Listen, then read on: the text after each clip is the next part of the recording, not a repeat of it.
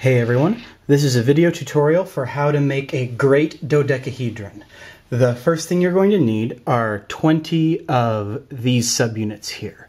The way that you make those is you start off with 6 stacked rings of 16 magnets, and you flatten them out and cut them up into 3 edge pieces.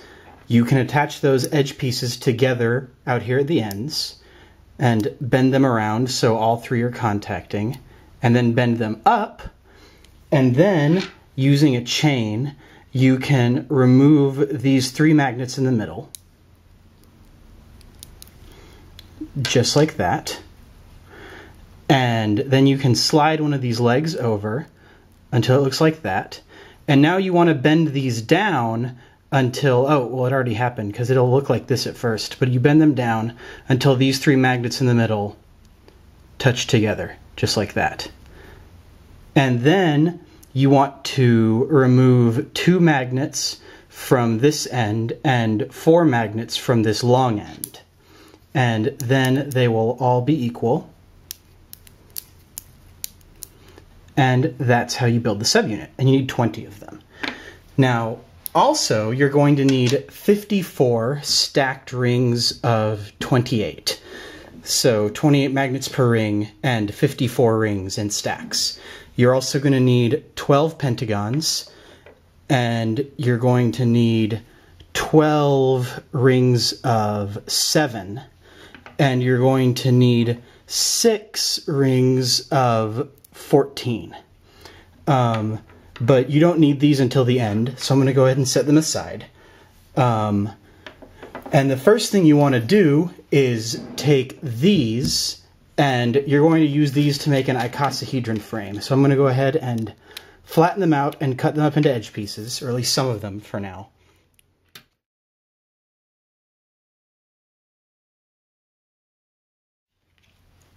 Okay. And I'm going to show you the way that these attach together at first on a small scale. Then I'll go ahead and build the whole thing up. So you go ahead and attach these edge pieces together on the corners, and you're going to be building up an icosahedron frame, but this will be the outside of the frame, and this is the underside, and this will be the inside. And here on the inside, what you're going to do with these is this will fit right into each one of these corners, just like that. And it should click in nice and securely on all 3 of these corners, just like that. And that's how you're eventually going to have the whole shape. For now, though, I'm going to build up about half of an icosahedron around this one, with this face being the bottom.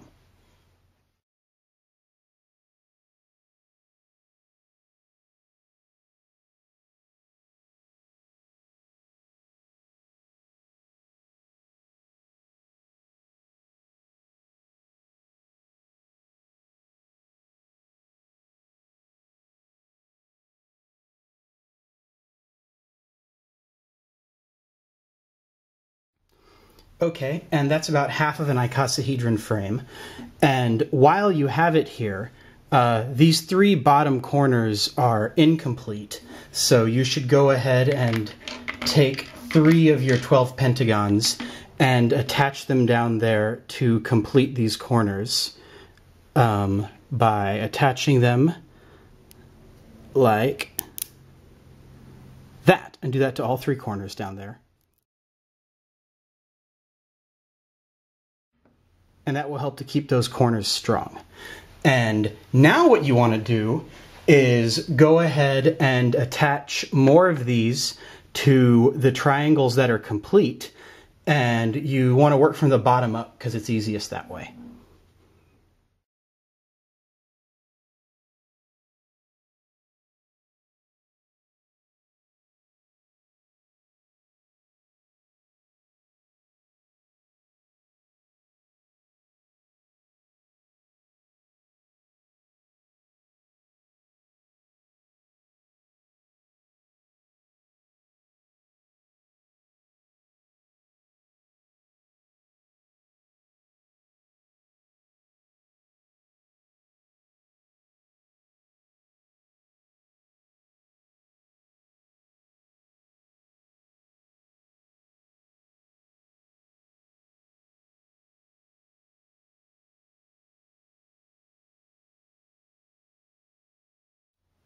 Okay, and now you are at this point. And the next thing you're going to want to do is add some more edge pieces onto the icosahedron. And at this point, you want to add all the rest of them. And you'll notice that because I only said 54 rings rather than 60, the top 3 will be missing, but that's intentional. So go ahead and add all these on.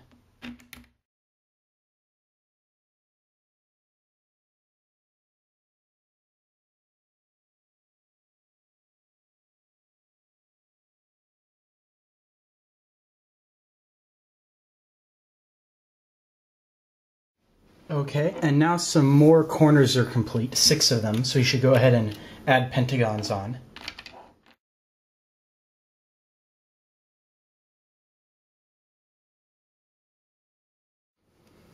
Okay, and now you want to go ahead and add these pieces on to the 6 new triangles you've created.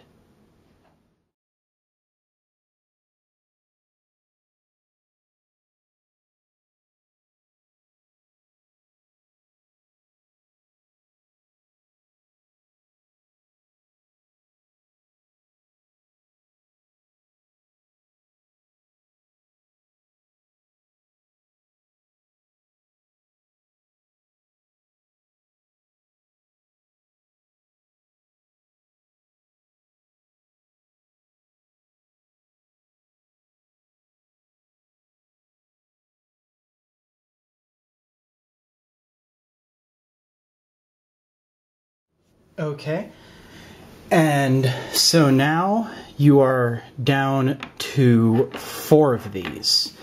And this is where these last 4 are pretty tricky to get attached. But the best way that I've found to do it is this. You take these 12 stacked rings of 7 that I mentioned earlier, and you cut them up into double stacks. And hold on a second. Into double stacks, and you make very short, long, straight pieces that you use to complete all 3 of these corners. So you just take them and attach them together and complete each corner so it looks like that. So do that to all 3 corners, and also add pentagons on top.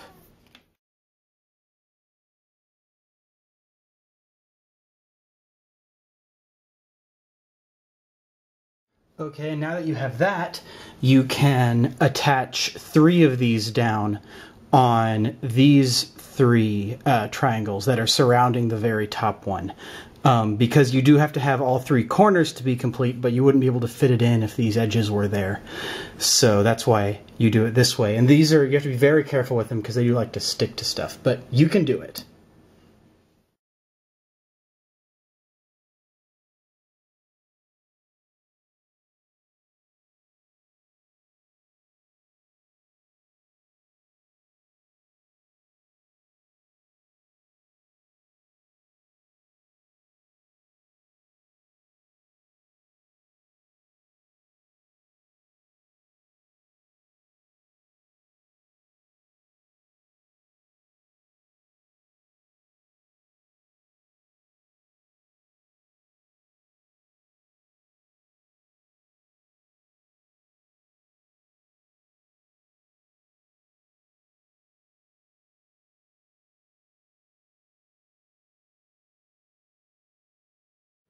Okay, and so now you have the 3 of these attached on.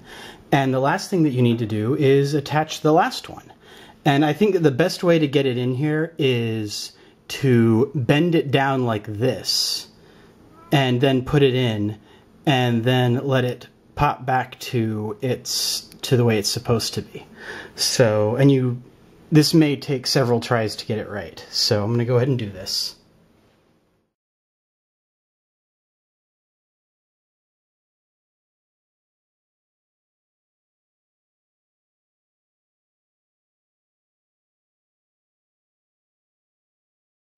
Okay, and so now the last one of these is in, and it can be tricky to get it to attach, but it's definitely possible. And so lastly, all you need are these three edge pieces that are made out of stacks of 14. And so you can go ahead and cut them up into long straight pieces and attach them across each of these edges. Just like that. And do that to all three edges.